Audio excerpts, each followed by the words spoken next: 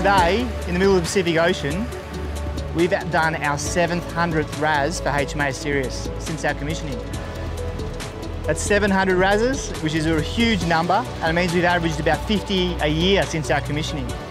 What's super exciting is today with HMAS Hobart, our 700th RAS was also our 53rd RAS for this deployment alone, and that's an impressive number. On the regional presence deployment, we've actually been RASing countries from all over the Pacific and Southeast Asia. So, on this trip we've done Canada, United States, Singapore, Japan and South Korea. So that's fantastic. So the diversity of experiences and working with all these different countries has been fantastic.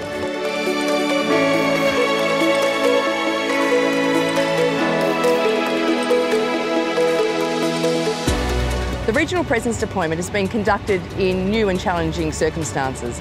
COVID-19 has meant that we've had limited opportunities to enter port and conduct our logistical visits. Having Sirius as part of the task group has meant that we've been self-sufficient. She truly is the lifeblood of this task group. But more importantly, we've been able to support partner nations, both on exercise and operations, with the capabilities that Sirius has brought.